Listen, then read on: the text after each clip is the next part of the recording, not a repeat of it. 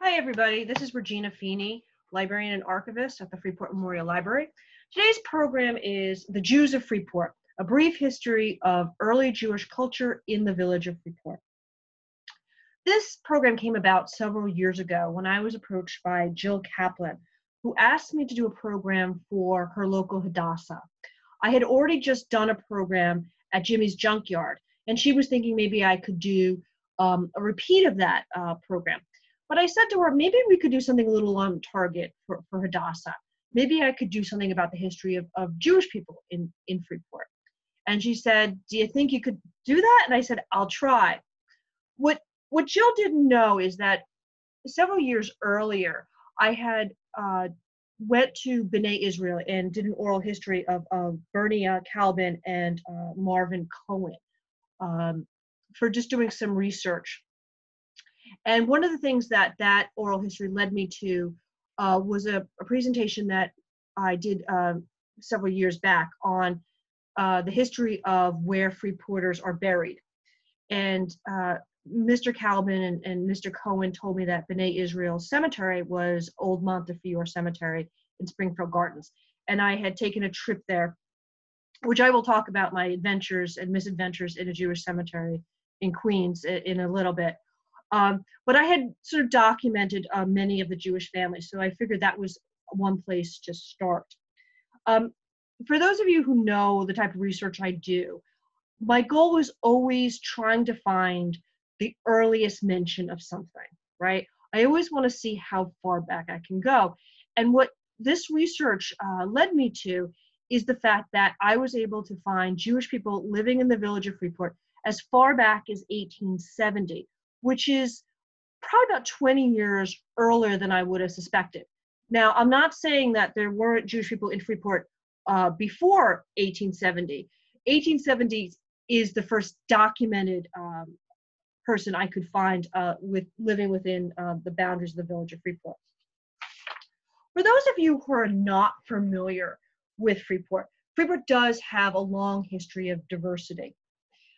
In the top left picture, this is a picture of a scene in one of the in the school in the village of Freeport. This was a glass negative that we have at the Freeport Historical Society. It was part of the Lewis Ross collection, and it's hard to see, but somewhere in that Christmas tree is a calendar. And going into that, kind of scanning into that calendar, you could see that it says the month January, and you could see the dates and the days of the week. And using a petro calendar, we were able to determine that that was January 1893. So this has got to be the 1892-1893 school year. That is significant because that is the year that the village of Freeport incorporated. And so we know a little bit about what Freeport was like because right before the village incorporated, a local census was conducted. We also know that Lewis Ross, he was also on the school board at the time, and his son is sitting in the second row, a little blonde boy in a white shirt over to the right-hand side. Now, according to the census, there were 1,382 people living within the village of Freeport. And of that, 1,272 were American born. That included 13 African Americans. And if you see they're sitting in the front row and along the left-hand side, you see some African American children. We know that these 13 people, African American people living in Freeport, most likely was Moses Jarvis, his wife Henrietta, and their 11 children. And you'll learn more about that when we do the program on the history of Bennington Park. We also know that there were about 110 foreign-born people living in Freeport at the time. And the largest ethnic group, believe it or not, of foreign-borns living in Freeport in 1892 were Italians. There were 35 Italians living in the village of Freeport. Now, we know that this is a racially diverse group. It's probably socioeconomically diverse. We have, Lewis Ross's son, who Lewis Ross was a very prominent businessman in Freeport. He did business with John J. Randall. But along the back, there's a little boy standing closest to the Christmas tree on the left-hand side. And if you look very closely, he does have a hair lip. So this is also a socially, economically, also diverse group of people here. Interesting to note that that school is going to burn down in January of 1893, and I wonder if the dried out Christmas tree along with the gas lighting might have had something to do with it. The picture to the right is one of the many sports teams that was started within the Freeport schools. And we do know that one of the families that was very big into sports was the Levy family. So we know that George Morton and his brother David were very active in sports, especially baseball. And David Levy is in that photograph.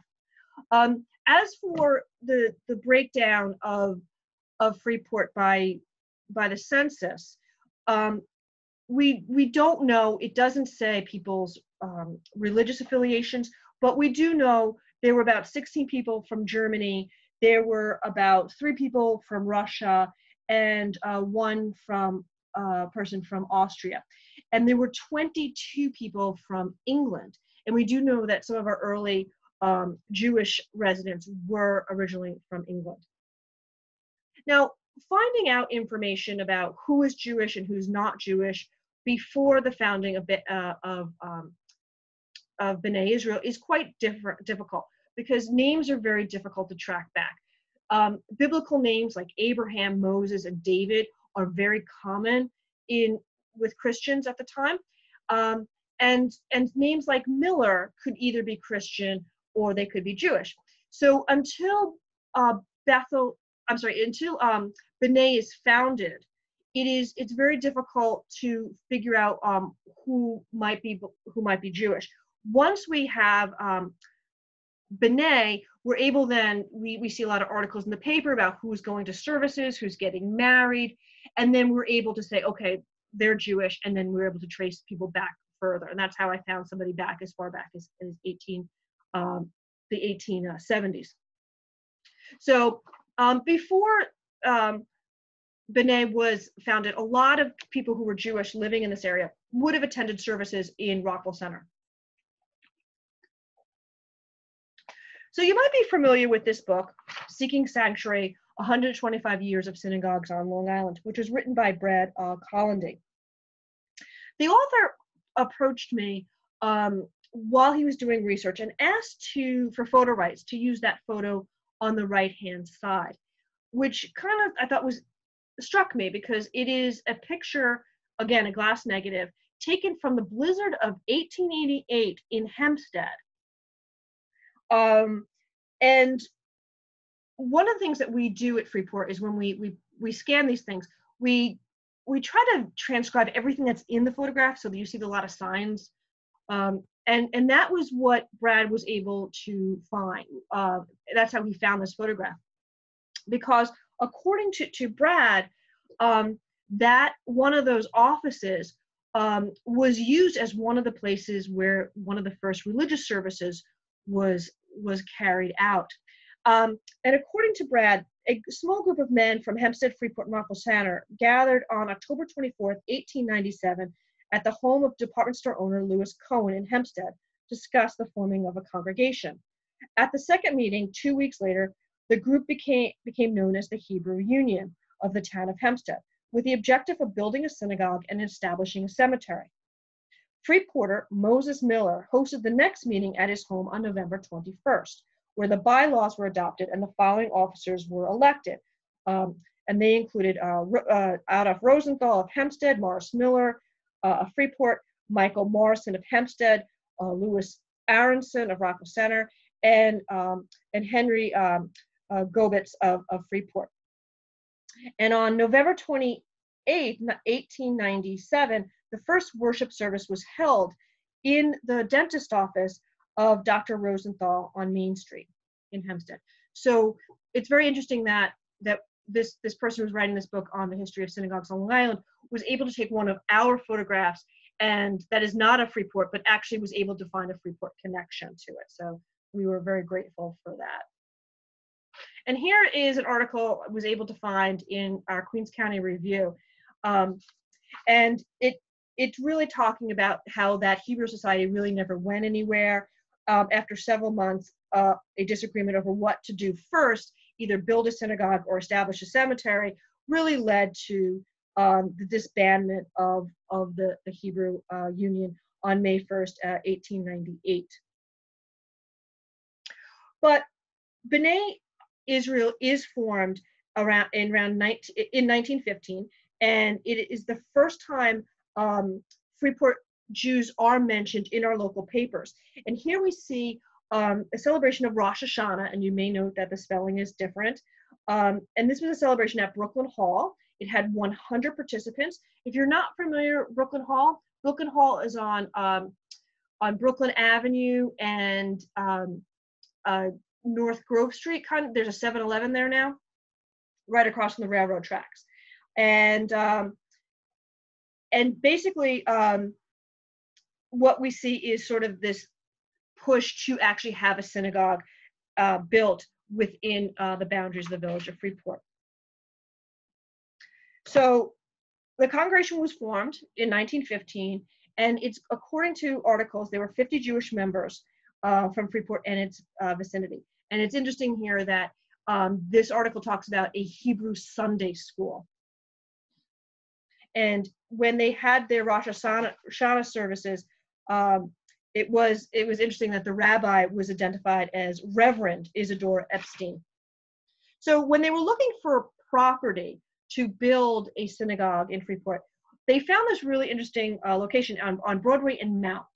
And I always like this picture, this map, because it showed that there was a brewing company there, or at least the brewing company owned it. There is no evidence that beer was being brewed in Freeport. Most likely it was a storage area, but this is where the original B'nai Israel gets built. And we see here, according to the newspapers, the laying of the cornerstone of B'nai. And interesting to note that one of the first, the oldest member of the congregation is identified as Morris Miller, and he was one of the members of the original Hebrew Union that disbanded. Congregation B'nai Israel was able to dedicate its synagogue on September 25th, 1921. And its Freeporter C. Kern was the architect, and Freeporter James H. Lindsay was the builder. The synagogue also established a burial place for its members of the congregation at Montefiore Cemetery in Springfield Gardens. And that cemetery was originally established in 1908. Though the temple is no longer a temple, it became a Greek Orthodox church, and now it's a Christian church. But the building is still there, and today it is the oldest still standing synagogue building in Nassau County. And we can see that in 1946, the temple does buy adjacent land for building an extension, and that extension cost about $16,000. It had 16 rooms, and it more than doubled the property of B'nai Israel. So B'nai Israel starts to expand. However, as time goes by, the older building has a lot of problems. It's running out of space. That corner property, there was no way that they could expand anymore, and things like radiators are falling off the walls, and people thought it was dangerous. And a group got together and said, we need to think, we need to build a bigger synagogue on a bigger piece of property.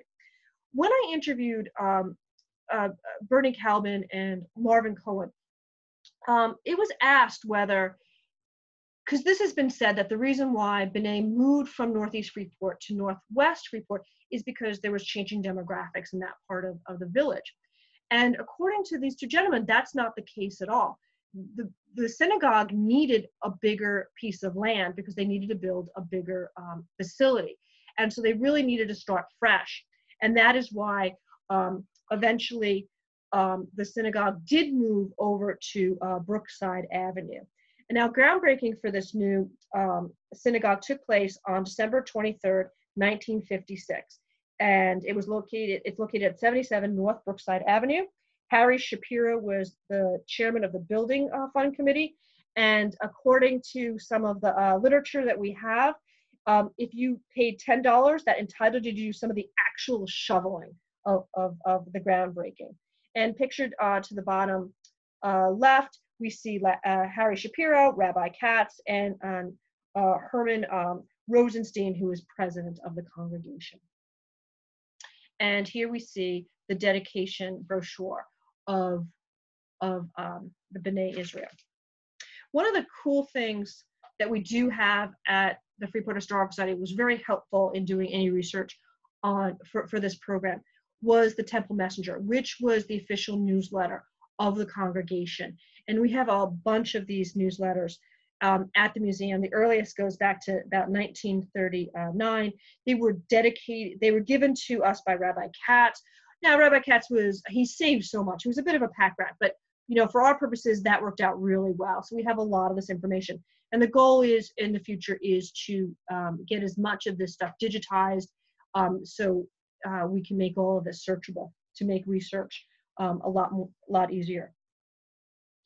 Okay, so this is just another thing we found in the box of materials that Rabbi Katz had saved.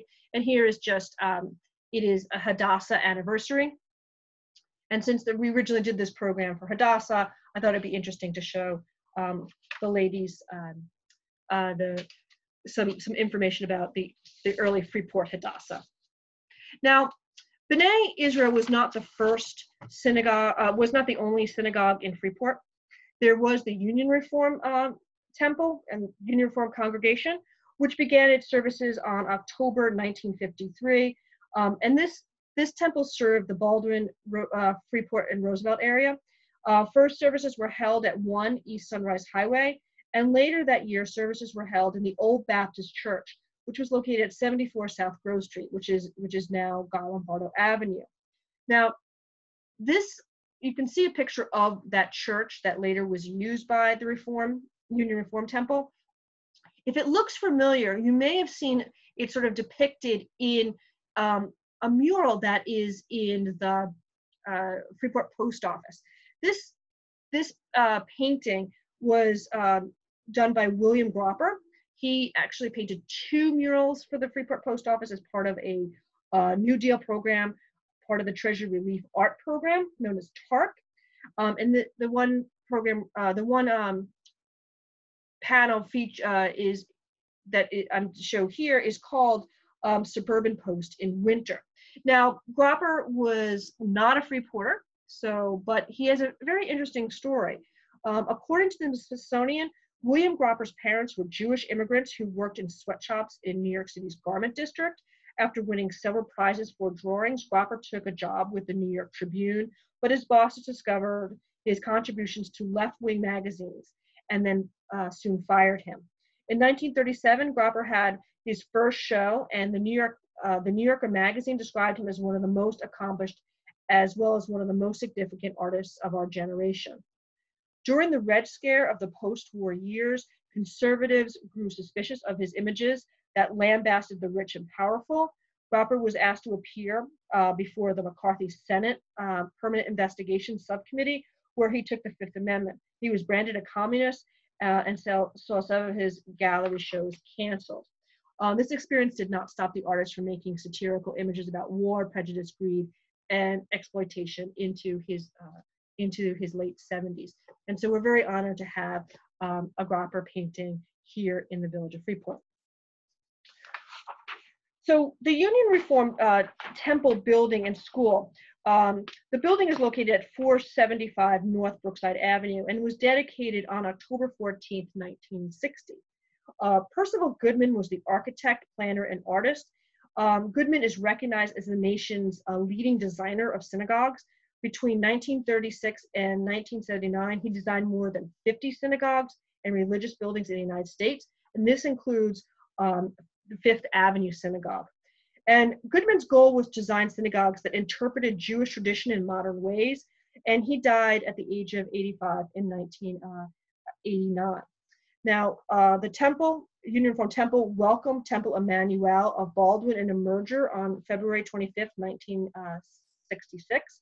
And later, the Union Reform Temple merged with a temple in Oceanside in April 2000. Now the temple is home to a Hispanic Christian church. Okay, so I want to talk to you a little bit about some of the notable Jewish families and individuals.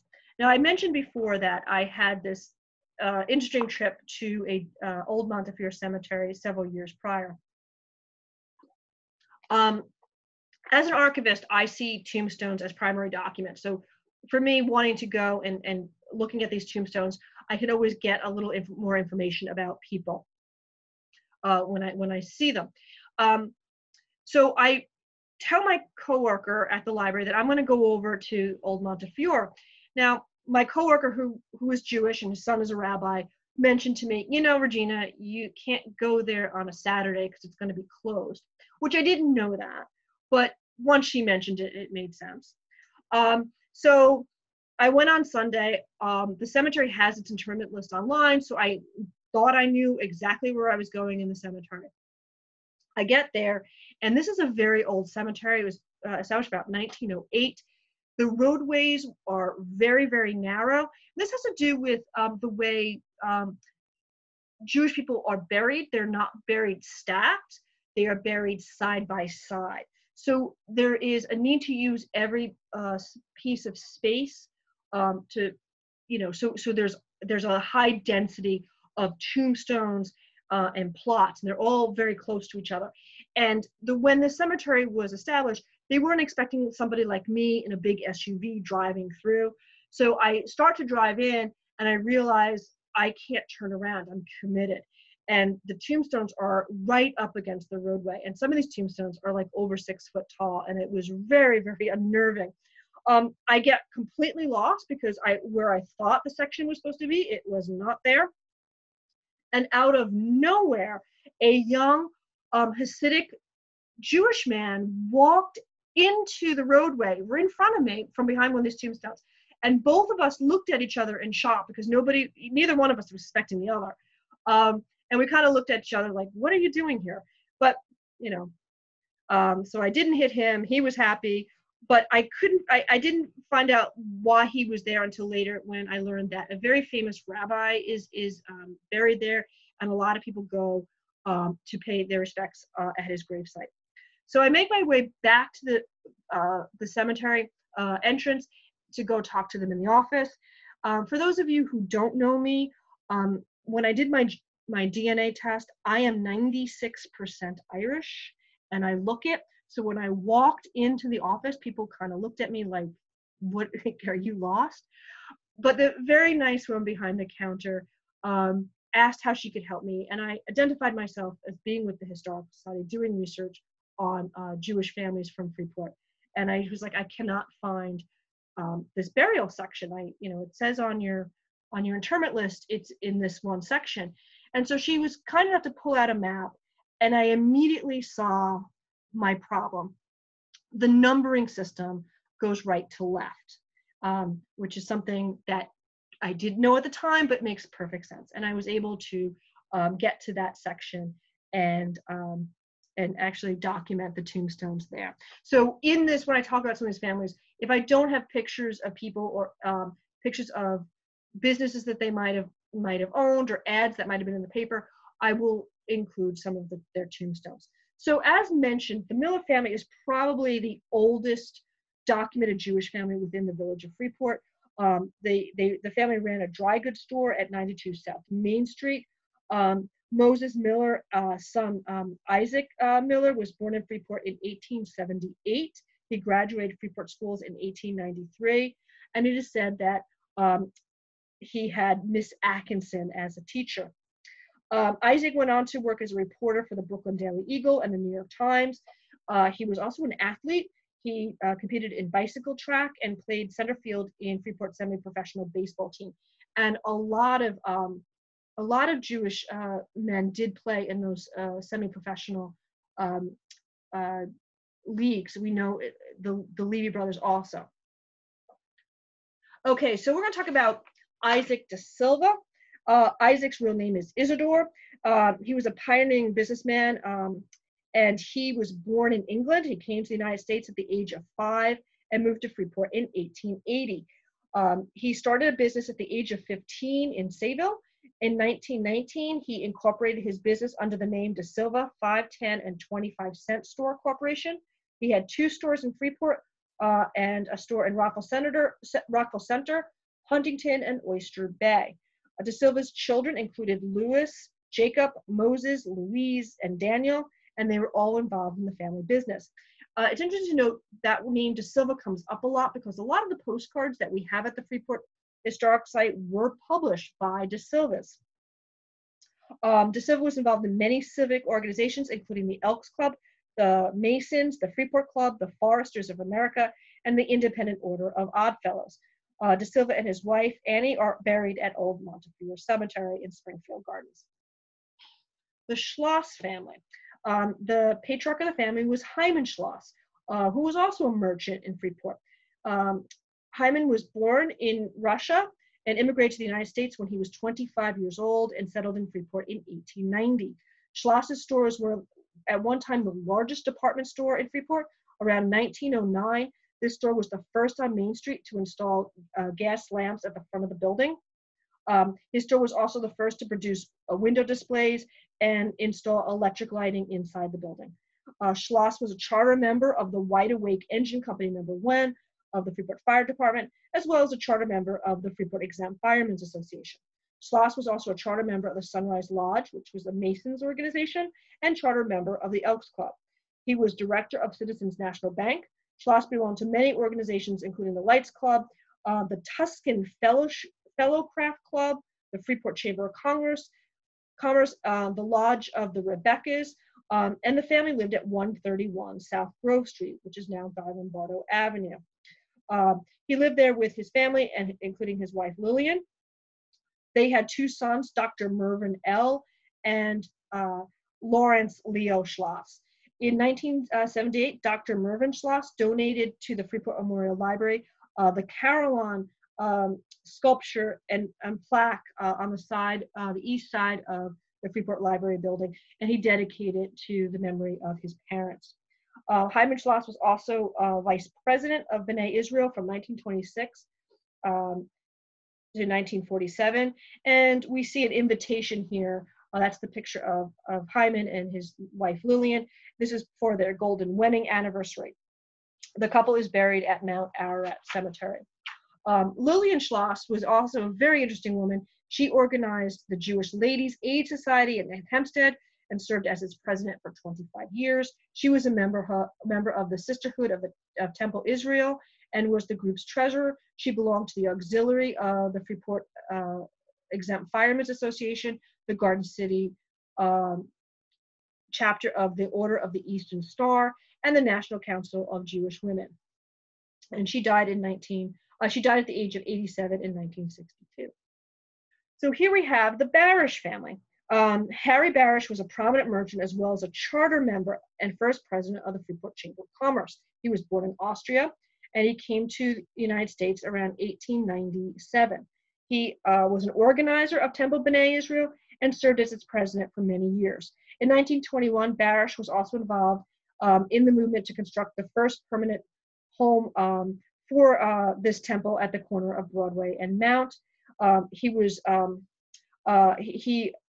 also one of the original organizers of Playland Park, an amusement park located in South Freeport.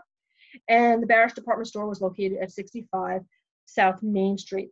And that is where I got all my Our Holy Redeemer Catholic school uniforms there. The Barish family lived at 95 North Long Beach Avenue. Simon Bauman was born in France and lived in the United States for 63 years. He opened a furniture store in Astoria in 1887, and then later opened a store in Freeport in 1914. He also had a store in Hempstead and Jersey City, and he moved to Freeport about 1914 and lived at 64 South Ocean Avenue. He died in 1944. He was the oldest member of the Queensboro Lodge of the Benevolent Protective Order of Elks. He was a member of the Royal Arcanum and a member of B'nai Israel. And he is buried at Mount Hebron Cemetery in Queens. The Varmus family. So Dr. Varmus was a local doctor for 35 years. He was a general practitioner. He was also past president of Doctors Hospital. Dr. Varmus was also on staff at the South Nassau Community Hospital and the Nassau County Medical Center. And the family had a house at 188 West Merrick Road. You might be more familiar with his son, Harold Varmus. He graduated Freeport High School and just happened to win a Nobel Prize in science. He was also the 14th director of the National Cancer Institute, a post to which he was appointed by President Barack Obama. Below the tombstone of Frank Varmus, you're going to see a URL for the PBS show Finding Your Roots, in which Dr. Harold Varmus was featured. And if you stay to the credits, I get mentioned in the credits because I was contacted by them in helping do research on Dr. Varmus. And the great thing about that PBS program is how he talked about growing up in Freeport in such happy terms. Like he really enjoyed living in the village of Freeport, had such wonderful members of the community. This is the Appleton family. The patriarch was Louis Appleton. He founded the Appleton Hardware Company in Freeport in 1922. He was born in Russia. Appleton had been a resident of Freeport since 1915. His wife was Ruth S. Appleton. And for several decades, the Appleton family lived at 47 North Long Beach Avenue. In the 1916s, the Appletons lived at 11 King Street. Now, according to the 1920 census, Appleton's profession was listed as silk jobbing. In 1933, Appleton was elected president of Congregation B'nai Israel.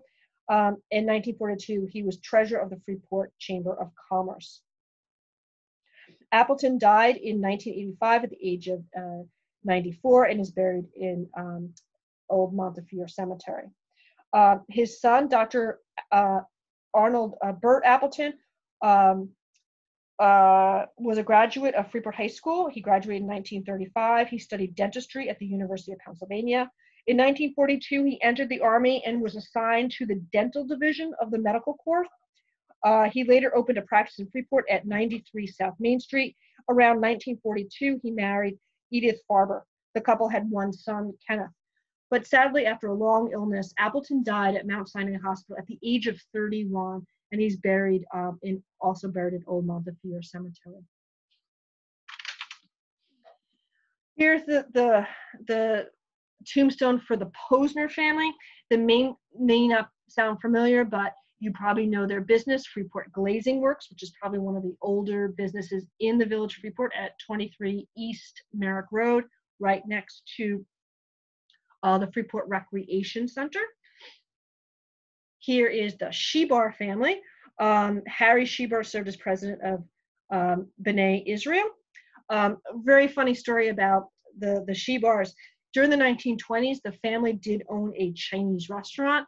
And according to the press, that Chinese restaurant was raided by Prohibition agents on St. Patrick's Day, which I just think is very funny. A Jewish family owning a Chinese restaurant that gets raided on St. Patrick's Day, which there's nothing more to say about that. Okay, the Danziger family. In the late 1940s, Milton Danziger served as president of B'nai Israel, and they owned a sporting goods store in Freeport on 70 South Main Street. Abraham Siegel was owner of A. Siegel and Companies. This was a paint store located at 99 South Main Street. Siegel moved to Freeport from Greenport, Brooklyn in 1916 at the age of 22, and that's the same year he founded his paint and wallpaper store. The store was originally located at 81 South Main Street. In 1923, Siegel helped found the Freeport Federal Savings and Loan Association, which later became the South Shore Federal and Savings and Loan Association. And for the first 10 years of its existence, the bank operated out of Siegel's paint store. Siegel married Martha Goldstein in 1916, and the couple resided at 211 Pine Street with their 3 children. Siegel was often referred to as Mr. Freeport due to his many affiliations with local clubs and organizations. He was involved in the founding of B'nai Israel and served as its trustee. He organized the Justice Lodge of B'nai B'rith. Siegel was a charter member of the Freeport Chamber of Commerce. He was a life member of the Elks Club and the Sunrise Masonic Lodge. Siegel served as Freeport Parks Commissioner from 1936 to 1948. He was also founder and past president of the Paint Dealers Institution of America, and in 1959 he became the Massapequa Chamber of Commerce president. Siegel died at the age of 72. William Flaster was the owner of Toyland, which was located at 13 West Merrick Road. You can see, I don't have a lot of pictures, and unfortunately the one picture I do have was a disastrous fire that took place there. Max Griffenhagen, a lot of people don't know him because he really, he lived in Freeport but was not involved in B'nai Israel, but has a really interesting story. The family had a house at 314 South Ocean Avenue, and he was the former sheriff of New York County. He was born in Chicago, and after his father died, his family moved to New York City. In his teens, Griffenhagen moved to Denver, Colorado, and engaged in the cattle industry for 6 years. He later moved back to New York.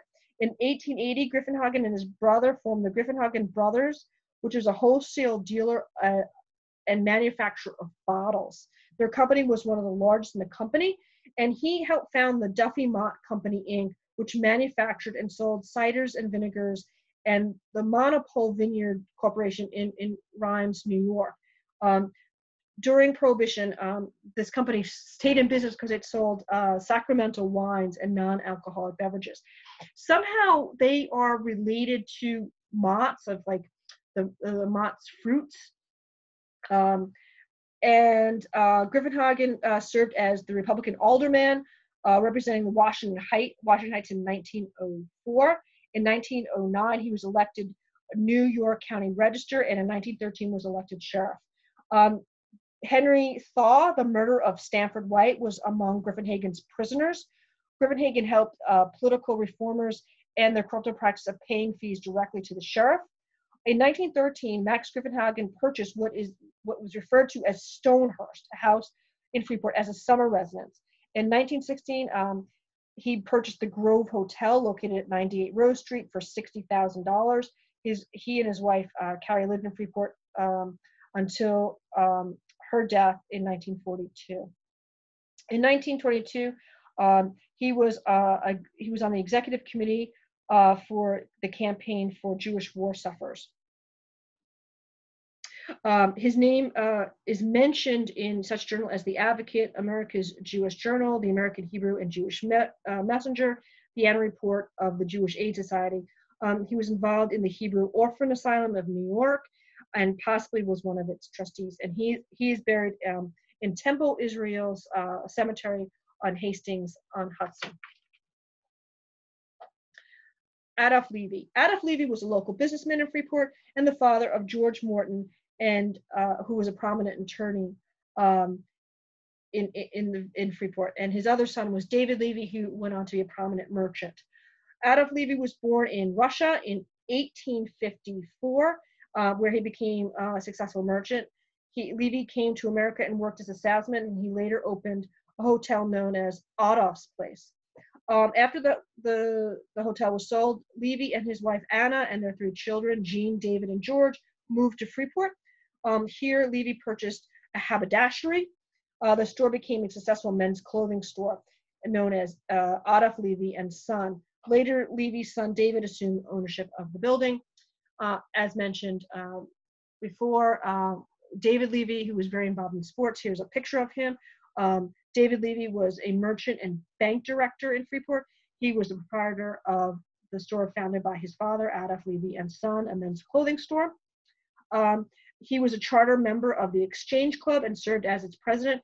He was the director of the Freeport Bank, as well as the Long Island Trust Company, For about 10 years, Levy was the town of Hempstead councilman.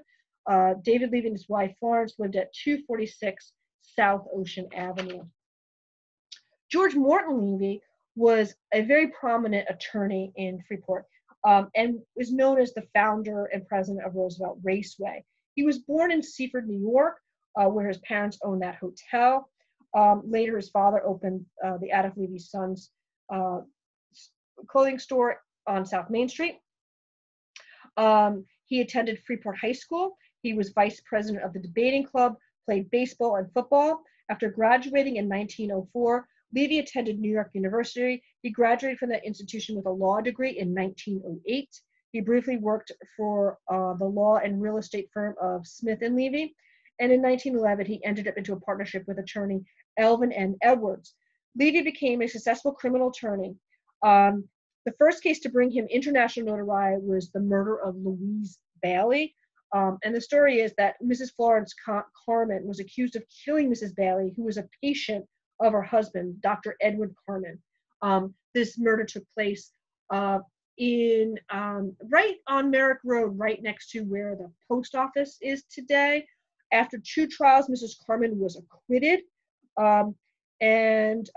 During Prohibition, George Morton Levy took on the cases of many accused rum runners, and many of them got off. He was obviously a very good attorney. He also defended mobster Lucky Luciano in 1936. Levy was friend and golf partner of underworld crime boss Frank Costello. Levy was inducted into the Hall of Fame of the Trotters, a horse organization in Goshen, New York, in 1966. Levy died at the age of 98 and is buried in Greenfield Cemetery in Uniontown. The Frisch family, they owned Jack and Jill Children's Shop, which was located at 83 South Main Street in the 40s and 1950s. And the family lived at 51 Charnard Avenue and were members of Congregation B'nai Israel. The Green family, owners of Carol Green's, which was a ladies' apparel store located at 80 South Main Street. The store was founded by brothers Jack and Harry Green around 1930. The store took its name for Jack's daughter, Carol. It was originally located at 60 South Main Street, and Carol Green eventually took over the space that was occupied by Litwick's department store at 80 South Main Street. In 1922, the location was the site of Schloss's department store. Carol Green also had a location in Hempstead. During a Freeport war bond campaign in 1943, Carol Green purchased $12,500 in bonds, and it was reported that this was the largest individual purchase for the Freeport campaign. When Jack retired from the store and moved to Florida, relatives Walter and Ruth Green managed the business. In 1965, Carol Green celebrated its grand reopening and redesign. Carol Green and its neighbors Irving Men's Store was damaged during a fire in 1972. Carol Green celebrates 50th anniversary in 1981. And in December of that year, Walter retired from the business and the store closed.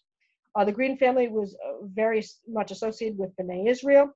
Carol Green was confirmed in the temple in 1943. She married Ira J. Kaplan in 1950. At the time, Kaplan was the general manager of the Nassau Mattress and Bedding Company of Freeport. And we also have Lou Reed.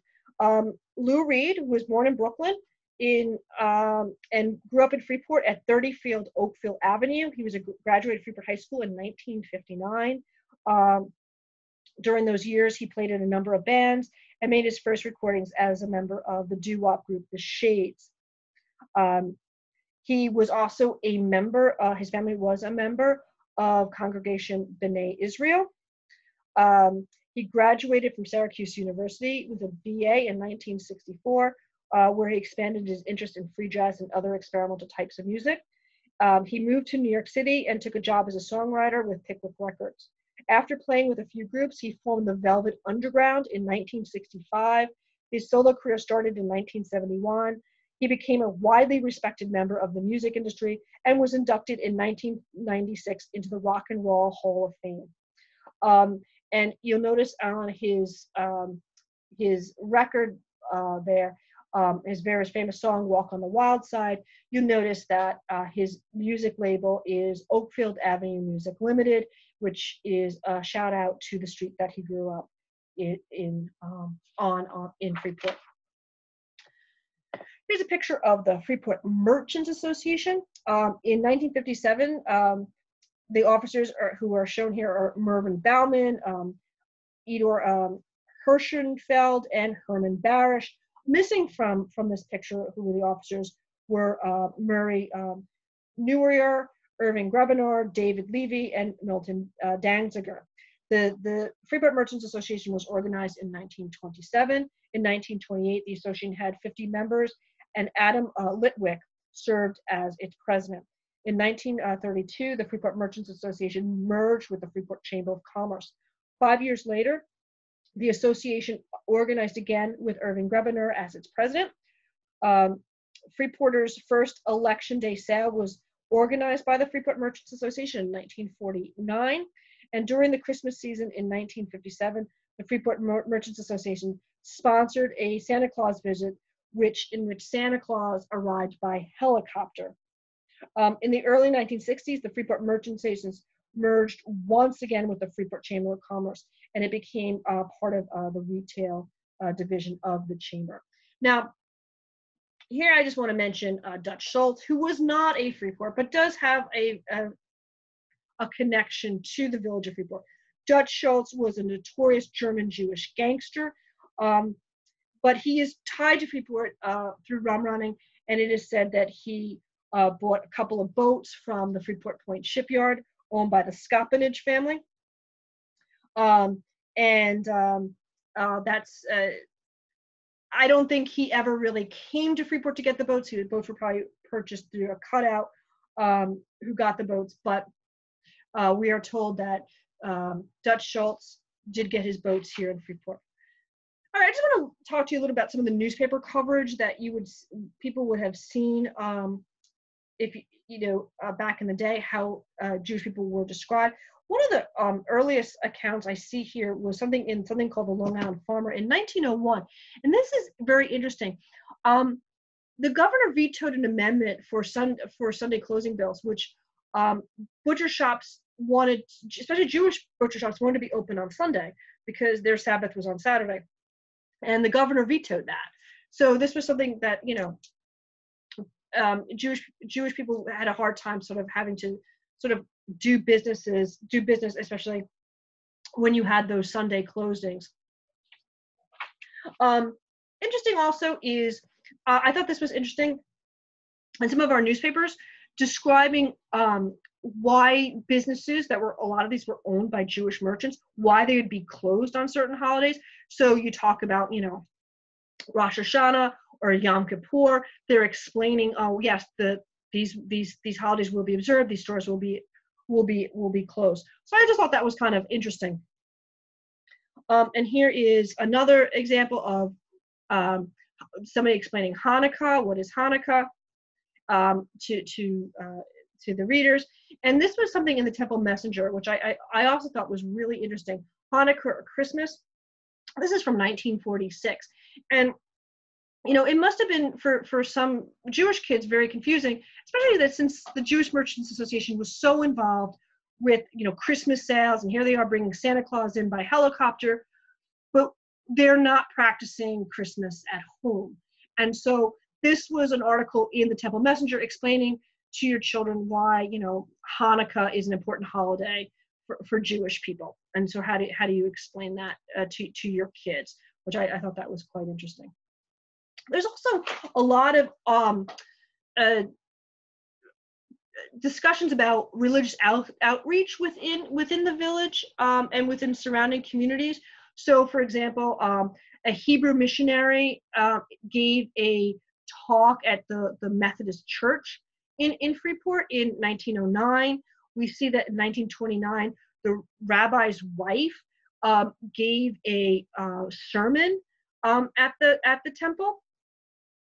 And then in 1946, a Methodist minister gave a gave a talk about If I Were a Jew at B'nai Israel in 1946. You also see different mentions of things that that there's obviously this must be a religious. They don't mention the name of the celebration, but it's really the redemption of the first born son. And if you read the article, the people come for the birth of Sigmund Calvin's son. He's their first son. They collect monies and coins, and at the end you find out that they give their money to war sufferers. And so you see some of these articles about Jewish traditions and Jewish religious services. Now there's also a dark side that goes on in Freeport, beginning in the 1920s, and we see the rise of the Ku Klux Klan here in the North. Now the Ku Klux Klan in this area was, a lot of it had to deal with prohibition.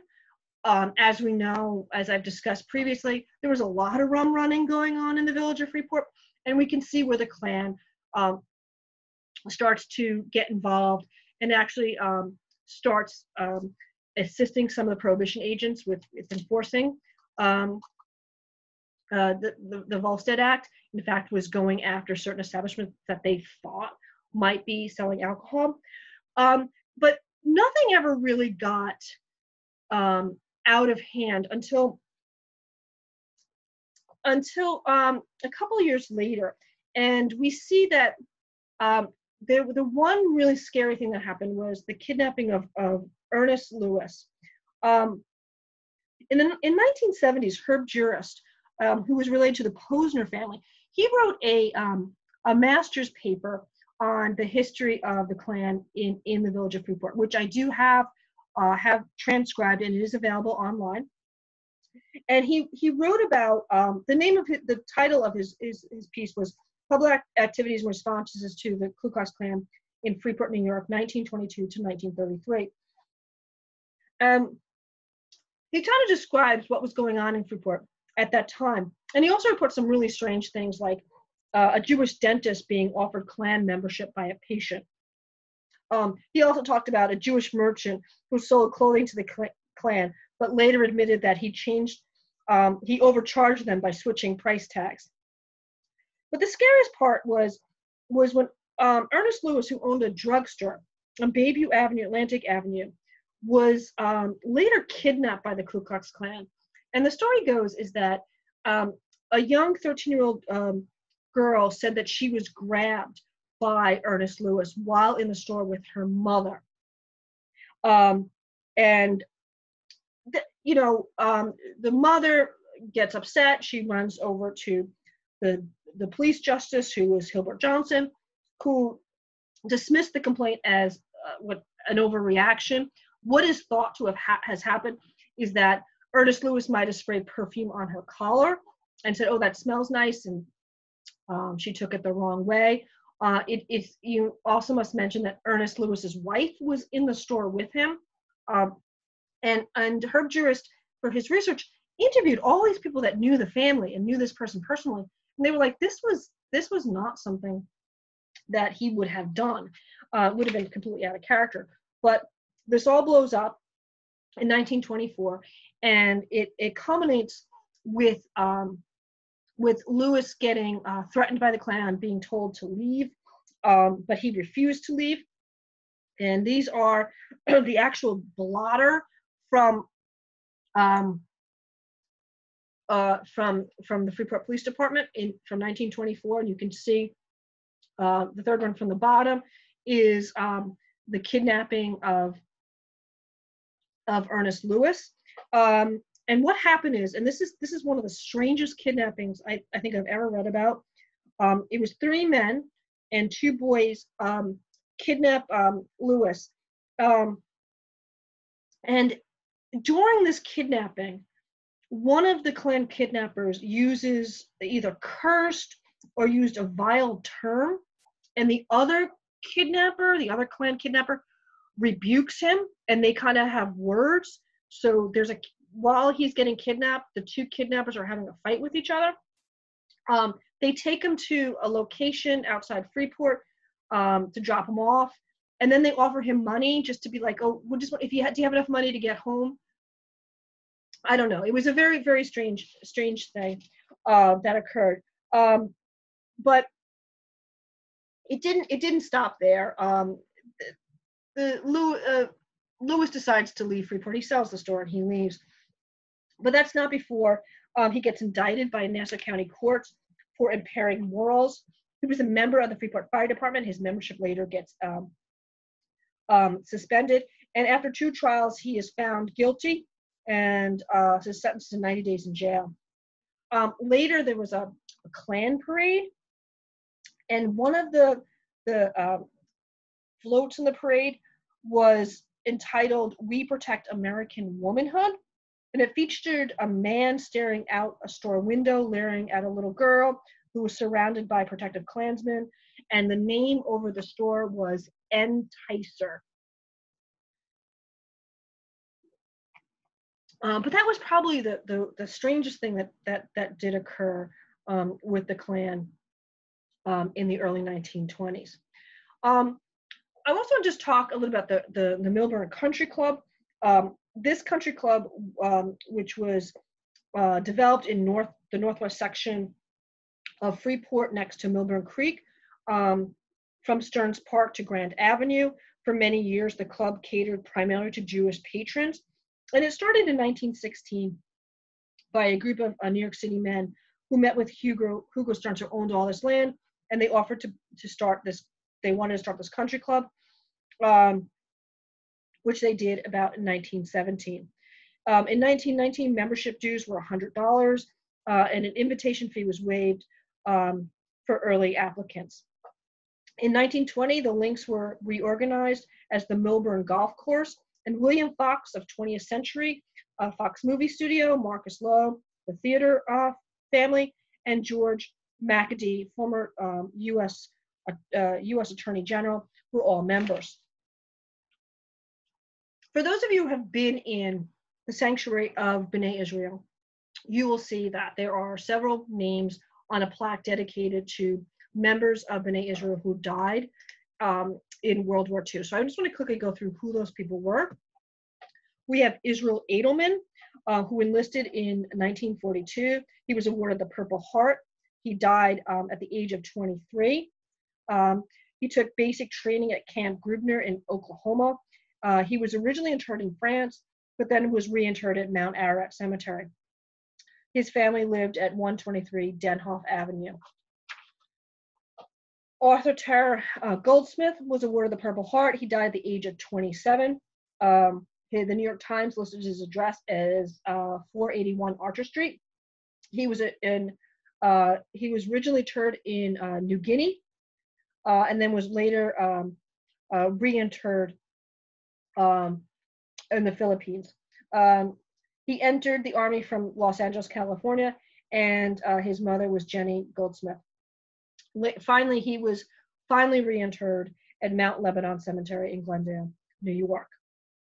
Warren Albert Golander was awarded the Purple Heart. He died at the age of 22. He entered the Army from New York City. He is buried at Mount Ararat Cemetery in Farmingdale. Ernest Mintz, don't know much about him. I don't think he was a Freeporter, but I think his uncle was Sidney Mintz of 150 Graffing Place, who served as B'nai Israel's financial secretary. Irving Reich was awarded the Purple Heart. He enlisted in 1943 and died at the age of 19. He lived at 148 Pine Street. He was a graduate of Freeport High School, graduating in 1943. And he is buried at the Wellwood Jewish Cemetery in Farmingdale. And I had the Hebrew transcribed, and if I have this right, one of the sayings says, "May his soul be bound up in eternal life." William Serby was awarded the Purple Heart. He died at the age of 26. He was on the USS President Coolidge, which was a converted luxury liner.